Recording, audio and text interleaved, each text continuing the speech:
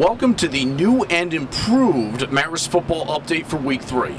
I'm Mike Ferraro, along with the head coach of the Red Foxes, Jim Parady. And Coach, let's talk about last week's game at Bucknell. It was a 28-14 loss, but what positives do you glean from that?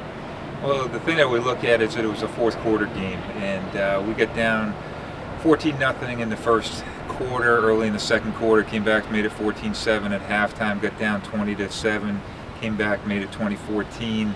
Had two possessions in the fourth quarter to get a victory out of it. We were unable to convert at that point, so we kept playing. I thought our effort was great during the course of the game. I just thought our execution lacked in certain areas. Terrence Fidei had one of your 3 sacks in the game on Saturday, and he also blocked a field goal. So he has 3 sacks through 2 games. Talk about the impact he's made for you so far this season. Terrence is a great addition to be back on our football team. We're very happy to have him back with us.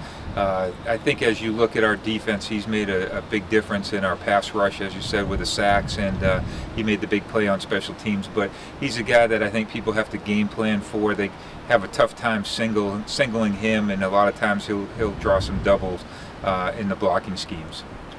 Offensively, let's talk a little bit about Ryan Dinnebiel. He had 50 yards rushing in the game on Saturday and also scored a touchdown. And on your first scoring drive, he was certainly impressive on that. Yeah, I thought the biggest thing with Ryan from last year to this year is his vision.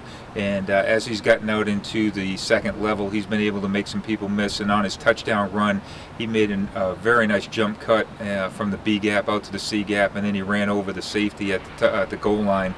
So it was just a nice progression for him.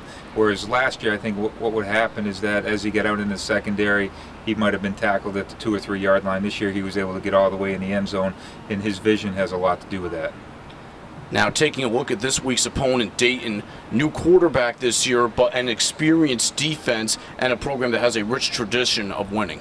Dayton's a great program in the history of the Pioneer League. They've always been near the top of the league, and last year's game against them was a great game here at Leonardorf. And you know, as we go out there, they've reloaded. They have 9 or 10 seniors starting on the defensive end, and so they're really been solid in their first 2 weeks. In their games against Robert Morris and the game against Duquesne last week, they've been very solid on the defensive end. Offensively, I think they're still trying to find their identity. They did score 19 points and 13 points in the first 2 weeks. It's very tough to replace the Pioneer League, Offensive Player of the Year. That kid was very dynamic for them, and as you look at it, they're just a challenge every single time that you play them, and you know that you got to play your finest football game to come out of there with a victory. That's the Marist football update for Week 3.